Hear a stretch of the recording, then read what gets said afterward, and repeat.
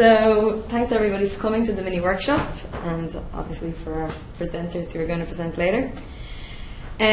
So basically what we're looking at today is GNSS, and what that basically means is Global Navigation Satellite Systems. So in the case of Galileo or others, you can see it's basically a system of satellites that are going to orbit the Earth. A lot of people will know this more commonly as the GPS, which is the US system in place. There's also a Russian system, GLONASS. The European system is beginning to get up and running, Galileo, and there's also a system put up there by China, they do. So it normally consists of, 24 to 32 satellites that are orbiting the Earth. The system is comprised of three parts. You have your satellites in space, the ground segment control, and then actually the users. So how it basically works is you have the satellites in space, normally have atomic clocks on board. They signal down to the ground stations, which are controlled by the relative space agencies. What basically the time of the signals, the running clock time on board. From this, the ground stations can figure out where the satellites are. They send this information back to the satellite to let them know where they are, and then they can send that information to the GPS user or the GNS, the sat-nav user, who can use it to figure out where they are. Okay, so the current system, though, requires a few corrections when you're obviously modelling this. Mainly, the first main correction is obviously a Doppler shift. Anyone who's done physics will know that if you have one source moving to another, that the frequency of the wave that you emit will change according to whether you're moving towards them or away from them.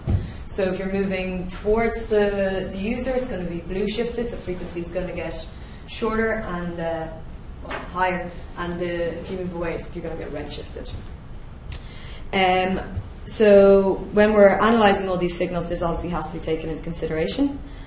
Obviously then there's the Sagnac effect, the fact that the Earth is rotating, so you've got to take in the relative movement that is happening between the satellites, the user, and the ground stations.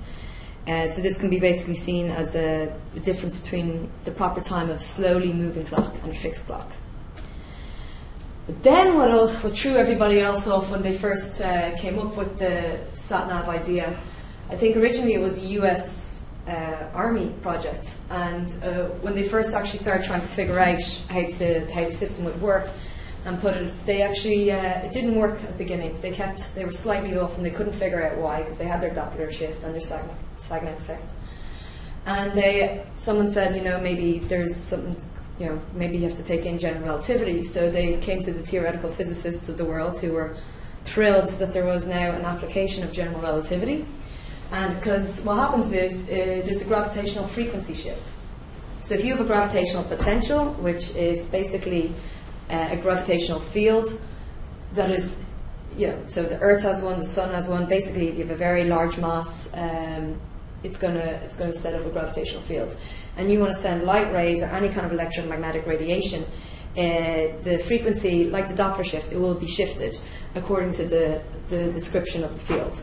So normally if you're going into the field towards the source, you're going to be blue shifted, and away from the source you're going to be red shifted. So again, this has to be taken into consideration, and it turned out to be the kind of missing piece of the puzzle that they couldn't figure out at the beginning. Okay, so what we're talking about though today is the RPS. So this is a relativistic positioning system.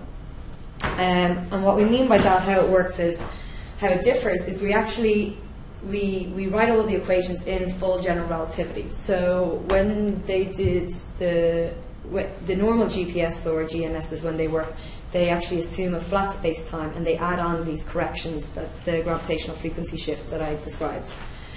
And they add on these corrections just as little perturbations to the flat space. What we were proposing, and some work had been done before, came on board, was that actually you should do these equations in full general relativity. What that entails then is you need null coordinates. So basically, instead of using your x, y, z, t coordinates, you're going to use time coordinates. So if I took a 2D example, which I do here, these are world lines representing satellite 1 and satellite 2. All that basically means is you can see that satellite 1 is going to go from, say, in one-dimensional space, it's just going to go from here to here in this amount of time, say. And satellite 2 is going to go a little bit further in the same amount of time, so he's just going faster. If we have another satellite anywhere in space-time here, if these guys are emitting light signals that travel at 45 degrees on this diagram, you can use these two coordinates. So this guy goes, hey, I sent the signal at tau 1, and this guy goes, well, I sent my signal at tau 2. The person here takes in these two signals, and from that he can actually figure out his position. Okay, so what does that mean when you're actually going to put this in reality? It means that you need your satellites to be able to communicate to each other, because they need to send satellites. And like I said, the current system at the moment, actually, the satellites don't talk to each other. They talk to the ground talks back, and then they talk to the user. So what we're suggesting is that you kind of can cut out maybe that ground segment, or at least part of it. Okay, so the advantages of such a system are, well, one, it's covariant. So you have coordinate transformation, coordinate independence. Also, the satellites themselves, as the project went on, we can figure out that actually the satellites can be used to constitute their own reference frame. So what this means is that they actually bring in almost a kind of autonomous behavior.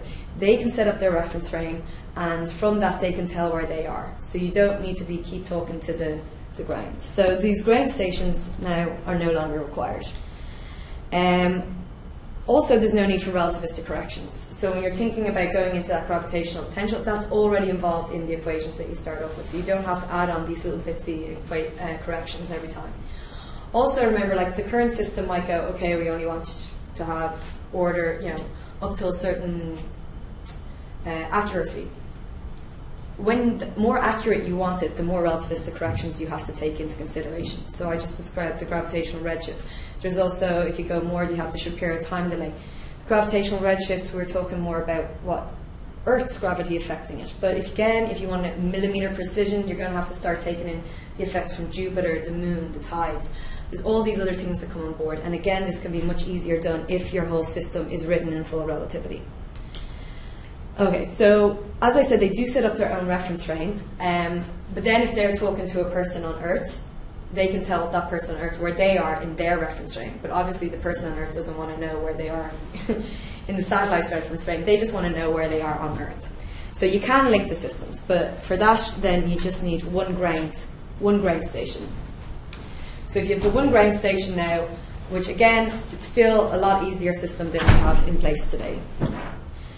Okay, and also what you can do as the project grew, we discovered that you can also map out the gravitational field. So the satellites, again, as they set up their own system, they can figure out where they are, then they can actually track their own movement. And by tracking their own movement, they can actually map out the gravitational field which they're traveling in. And this can go, as I said, the gravitational field, this can be made more and more accurate. You can do it just for the Earth, and then if you go into higher accuracy, you can actually even use it to measure the perturbations coming from Jupiter or the Moon. So that's basically why we think the RPS system is great.